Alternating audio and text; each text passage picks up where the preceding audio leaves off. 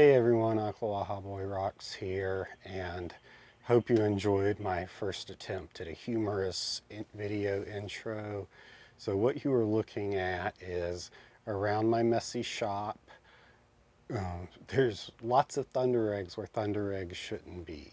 So I got them together in a box here, and that's what we're going to look at for the next couple of videos. Is we're going to cut this box of, or at least a good many of this box of Thundereggs that was just kind of randomly around everywhere, and see what they look like. So here's my box. Even the box is geeky, but these are Thundereggs that were just kind of around. A good many of them were in the box. I think they were from an eBay lot that said, you know, various Oregon Thundereggs. Oh, there goes one of our little friends marching along. And I think, I want to say that's Buchanan. I crushed a gorgeous specimen of one of these before I had the drop saw. I was trying to clamp it tight enough into the slab saw vise that so that it wouldn't wiggle. You know, it's almost perfectly round with all the little bumps on it. It liked to wiggle around, and I just kept tightening and tightening and crushed the gorgeous hollow thing. So we'll hope to not do that with this. Kind of a funky egg here. I have no idea which way. Guess I'll just kind of cut it down this way, but lots of agate in there at least. I want to say that's Lucky Strike. Couple of Richardson's eggs.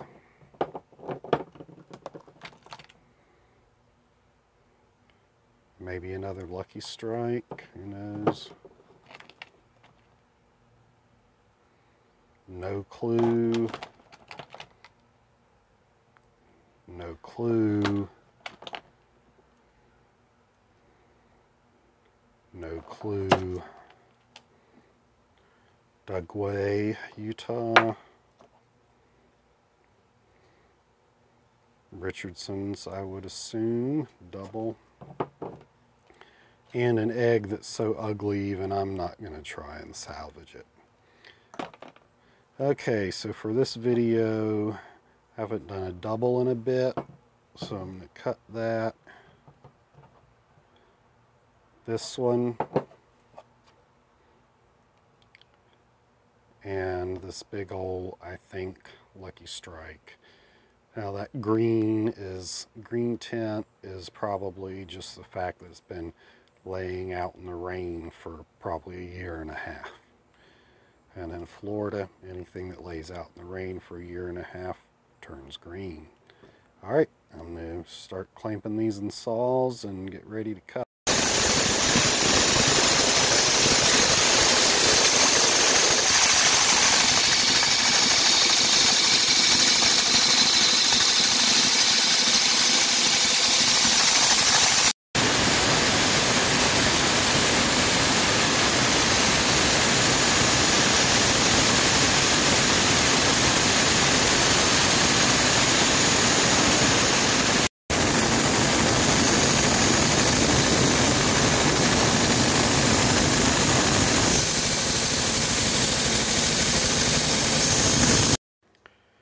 So here's my 3 Thundereggs I picked out to cut.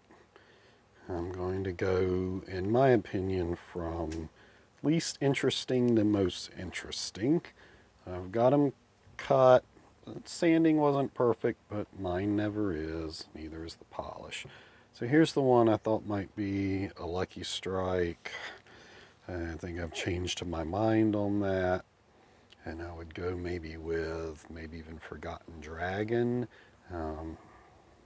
If it's from Oregon, which I think it is, from what I remember of what box I originally got it from, I would say it's Sucker Creek area and maybe Forgotten Dragon. But anyway, got either some milky white agate or some common opal there, and nothing else real interesting about that egg.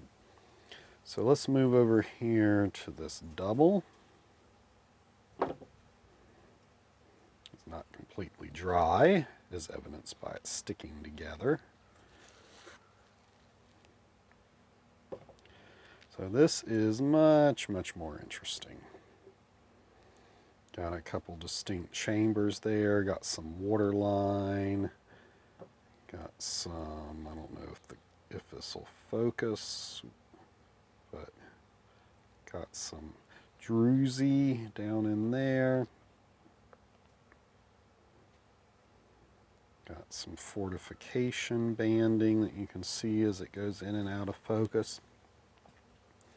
Now this is a good example of cutting an egg horizontally so you see the water line. I was a little bit off. So if we look at this half, right there, we're looking about the right direction on the water line. You can still see it and it looks cool, but if we had been a little bit further off, we might have completely missed it. So kind of set this back together. So I cut it here, and I really should have kind of cut it more like this. But in this, you know, almost round egg, there's no really geometric pressure ridges to look at. Someone that really knew what they were doing could probably pick something out, but it's kind of hard with an egg like that for an amateur like me. So I'm pretty happy with that one. Now this one, the one that I think is a Buchanan egg, I thought this one was really cool. So phone probably isn't picking it up real well, but we've got banding all the way around. We've got crystal formation in this part of the egg with some banding around it here. We've got a water line here and water line here, and this part, it's swirly, almost like a lace agate.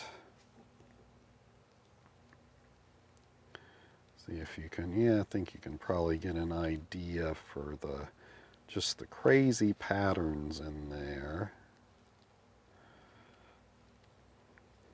Little pocket of druzy there. Just neat. This almost reminds me, like I said, of a lace agate or almost even like a picture jasper. And I like the matrix on these, the shell, how it's almost geometric little points there all the way around. And I lost a couple little pieces like over here and here and the sanding, but it held together pretty well. So if I can come up with some more of these, I'm gonna. Alright, so as the wind kind of rocks my ring light stand and camera, you can see the fan behind me spinning on its own. It's pretty breezy out here on a Florida afternoon, but nice and cool for the start of May.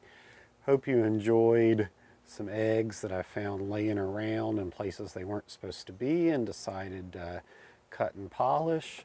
And I will see you next Thunderegg Thursday.